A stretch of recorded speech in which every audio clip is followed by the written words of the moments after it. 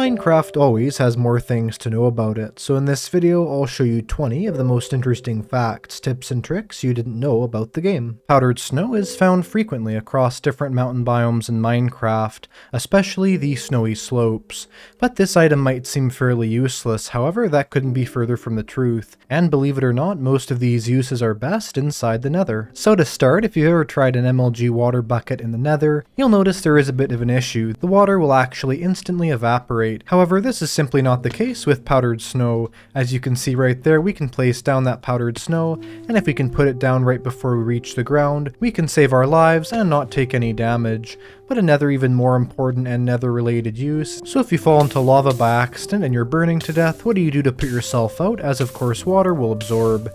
We'll simply place down a bucket of powdered snow at your feet, and although that powdered snow will be absorbed and disappear, it'll actually put you out of being on fire. This is really important too if you're exploring around the nether and you need a quick save. A couple buckets of powdered snow can do wonders. A big issue that you can sometimes face inside of Minecraft is not being able to find enough fuel to smelt your items. But if you're anywhere near any Badlands variants of biomes, here's a really great tip to not have that issue. Simply craft yourself a pair of shears and run around the Badlands biomes, breaking the insanely common dead bushes that are here.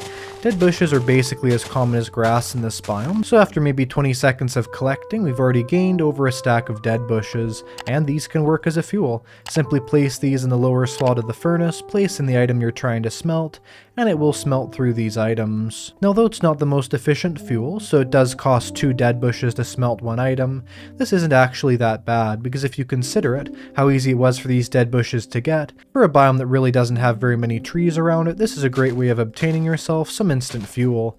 And besides, the dead bushes are pretty well just decorative anyway, so it actually gives a use to this item.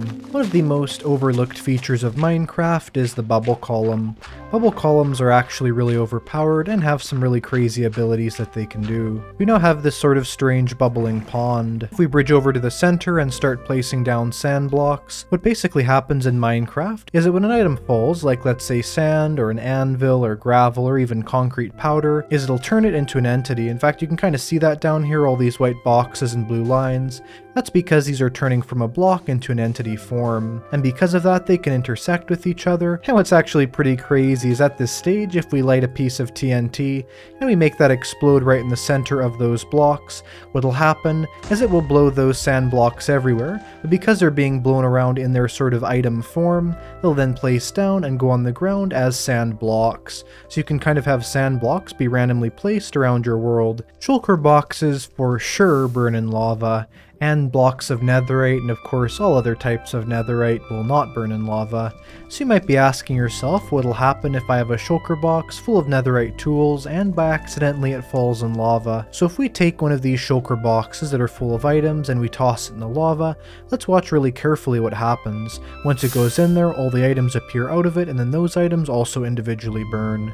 What this means, if we take a shulker box full of netherite and we toss that in the lava, all that netherite will come spewing out of it, and it'll actually stay unburnt, about to float up to the surface there of the lava. This is actually really great, because if the shulker box did not have those items fall out of it first, all those items would disappear, just like all the items inside of these shulker boxes, because they're things that can be burnt with lava. So for example right here, let's put down fire, burn a shulker box in it, have that shulker box stay on fire there. When it finally burns all the way, then you can see all the items pop out on the floor there. Allays are a great mob inside of Minecraft, and they have some really interesting uses, but one of the most unique functionalities is their no friendly fire feature.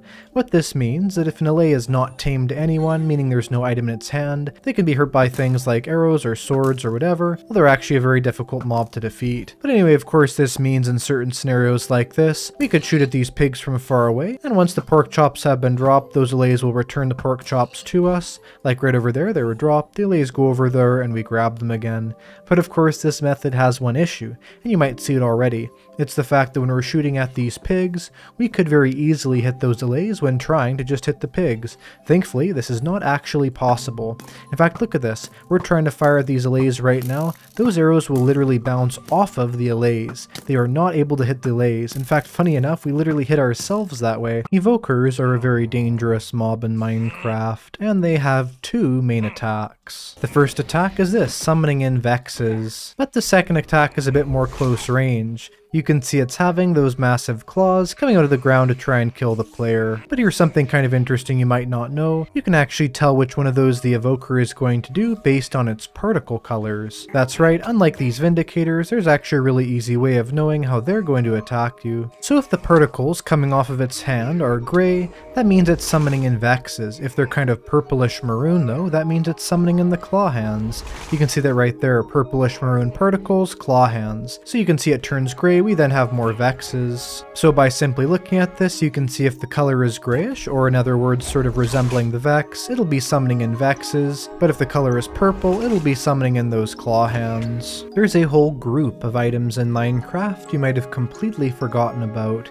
and that is the mud group of items. The mud is basically only found inside the mangrove swamp, but then this mud is not crafted directly into something. No, in fact, the way of turning this into the mud family of items, you need to go and harvest some wheat. So with the wheat we've now harvested in the crafting grid, place down your wheat and your mud in the crafting grid in a shapeless recipe. 1 wheat and 1 mud turns into packed mud. Now packed mud is a decent looking block, nothing amazing, but it does have some nice sounds to it. However, with the packed mud you can then craft that directly into the mud brick.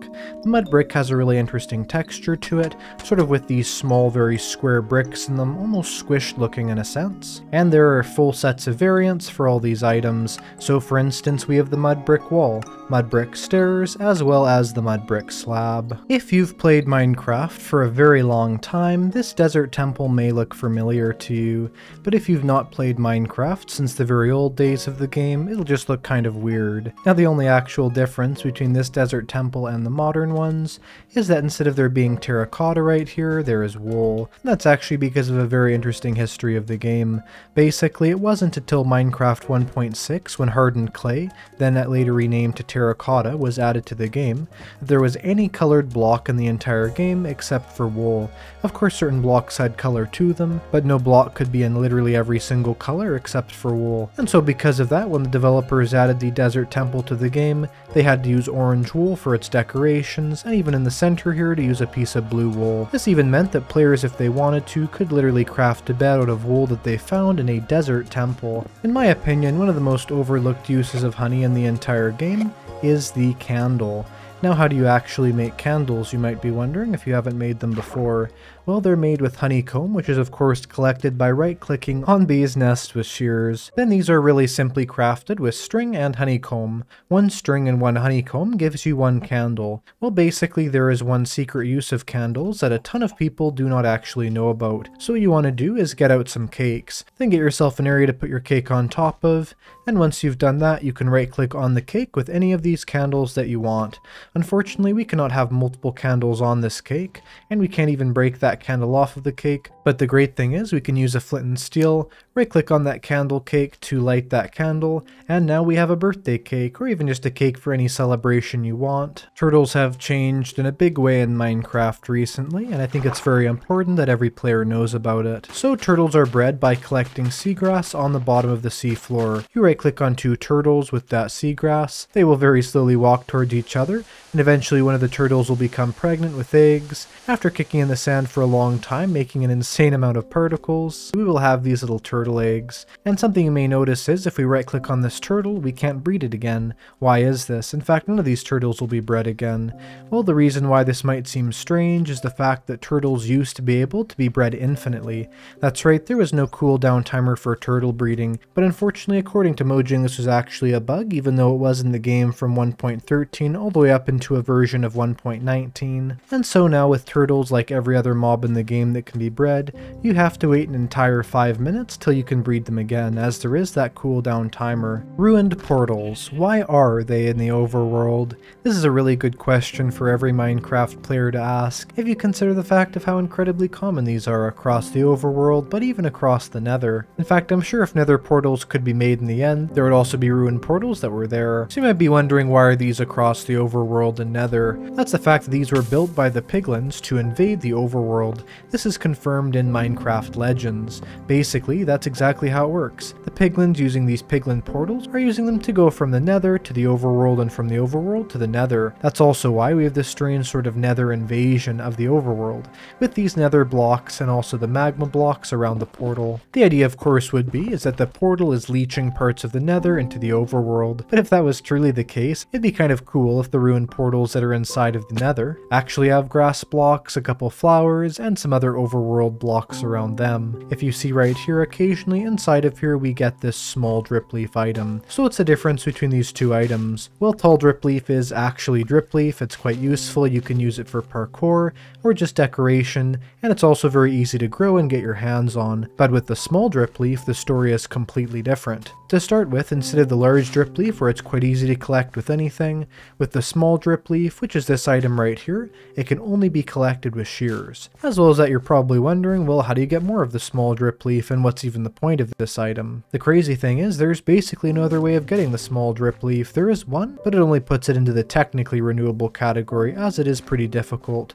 And I'm sure most people going through Lush Caves honestly even forget the small Dripleaf even is there, as it kind of just looks like a weird mix between tall grass and standard Dripleaf. The only other way of getting small Dripleaf is by buying it from the wandering trader. In an interesting trade, it is 1 emerald for 2 small Dripleaf. But let's talk about another item that is somewhat related to the Lush Caves. To get this item, you want to place down a moss block and bone meal that moss block for a while until you find an azalea bush.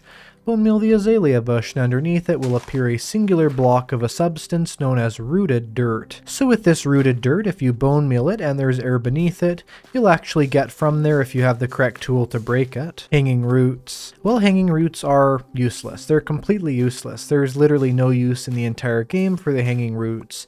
I'm actually kind of annoyed by that, because why would Mojang add an entire item in the game for a very rare decoration? And here's the part that bothers me the most. There's actually no way of crafting more rooted dirt. The issue is if we take these hanging roots, put them in the crafting grid of dirt, nothing. There is no way that we can convert those hanging roots and dirt into the rooted dirt item. If you're ever inside of an Amethyst geode, you never expect this to be a light source, but if we drink a bucket of milk, you can see it actually is. In fact, Amethyst clusters cause light. That's correct, we can even see it around here. So for example, even at the very smallest size of the Amethyst cluster, you can notice when placing down this block, it becomes very lighter in its texture, and that's because this one block lets out a light level of 1, and the slightly larger Amethyst cluster, this one right here, this is the medium Amethyst bud, this lets out a light level of 2, so of course just one larger. Then if we break one of these clusters that's at the 3rd size, this one right here actually, and place it down, what level is this? This is at light level 4, so it actually jumps up 2 light levels to be light level 4, and finally at the largest size, what light level is this? We'll go to a completely dark area to find out, we'll place this down, and on this block the light level is light level 5. Minecraft's next version, Minecraft 1.20, is going to be adding a new item that you may not know about. What am I talking about? Well, it is the new Piglin Head. The Piglin Head's obtained one way, and that is when a charged creeper explodes a piglin. Now this mob is the first new mob head to be added to the game for an incredibly long time, so this is actually pretty big news. Well, unfortunately, if you put on a piglin head instead of the gold helmet, they will not become passive to you automatically. However, there are some cool effects with it, so for instance, if you're walking with the piglin head, the ears on the head will actually move. So for example, if we place down a block of redstone and place the piglin head on top, those ears, in a very funny and sort of odd with each other motion, will move back and forth, waving in the breeze. We can decide to turn that on and off, even saving it at certain stages. There are certain blocks in the game, like let's say oak wood, spruce wood, that everyone's using all the time. However, there's also certain other building blocks that actually do a great job with making builds, but they're not used very often at all. Well, those are the mushroom blocks. These are obtained by breaking giant mushrooms with a silk touch axe. Let's say we place down a wall of these brown mushroom blocks. This is basically the only block in the game that has this functionality. If we place down certain blocks next to it, we break them again, texture changes. You'll notice here what basically happens is the exterior bark is kind of pushed to the outside, and so by doing this we can do something really awesome. Having the outside of our house be one color, having the inside of our house being another color. This effectively gives you the ability to have wallpaper inside of the game. This can be done the same way with the red mushroom block, as it has the same interior texture, and also with the mushroom stem. Did you know that trains exist in Minecraft? It's true. You might be thinking I'm talking about minecarts, but that is not at all the case. It is definitely a bit fuzzier than a minecart, and that's the fact of llama trains in Minecraft. And these do not have to be with tamed llamas either, they can be any type. Just go up to a llama with a lead and right click on it with that lead, and suddenly all the llamas around it will organize themselves into a train. You can see that happening right there. It's actually pretty funny. And basically they'll all connect to each other now, and just follow in a big row like this. And we can walk pretty quick with this too. They'll again just walk around with us like this. If we have a ton of llamas, we can lead on to another llama, get all those llamas to make a train. We now have 2 llama trains following us. I find these to be incredibly hilarious, and believe it or not, they actually tend to stay together quite a bit. Even the llamas at the very back there are still going to keep up, as they're kind of linked into this llama train. If you've played Minecraft for very long, you'll know that slimes come in 3 sizes, large, medium, and small. But do they really only come in 3 sizes? By the use of commands, you can actually get some insane slimes in the game. So /summon slime, then of course the location where it's being summoned to, and its size, by going bracket size :50 bracket, and you can do this at any size you want, but you can have this be as low as 0 or as high as 126. Let's go wild and try 126. Yeah, that's pretty crazy. In fact, the slime actually died. It fell for so long when it hit the ground. But even its 2 slime babies here, from where it was split in half, are massive. These slimes are incredibly crazy in multiple ways. Their speed is completely monumental. But the other thing too is that it's almost impossible to actually hit them because they're so large and their hitbox is kind of hidden in the middle of that mob. And so because of this, to defeat these insanely large slimes is nearly impossible. Outside of a zombified piglin gold farm, I would definitely not recommend fighting zombified piglins. However, here's a really interesting fact you may not have known about them. Actually, here's 2 things you might not have known about them. The first thing is if you kill a zombified piglin instantly, which is done easiest with a smite sword, the other zombified piglins around will not get mad at all. And as you can see right here, I'm literally going through these super easily. In fact, I don't even have to do crit attacks, I just have to be careful for any side hits. They could potentially make those other piglins mad. But anyway, what's kind of interesting is if we look at all the drops from this, I did get from it a bunch of gold nuggets and rotten flesh, but also a gold ingot. And sometimes you'll get a bunch of gold ingots, and the gold ingots tend to be a fairly common drop from them actually. But what's quite interesting, remember this fact that if you're killing them by hand instead of in an automatic farm, depending on how the farm works, you'll tend to get those ingots instead of just nuggets. And now for one final nether related fact. Spiders are of course the mob in Minecraft that are obsessed with perfect warped funguses on a stick. But as well as that, there is the fact that the striders themselves were placed in the game for multiple reasons. Of course, the first one was sort of to give us a nether boat, but the second reason might even be more interesting than that, and that is it's to answer the question, how did piglins get string for their crossbows in the nether?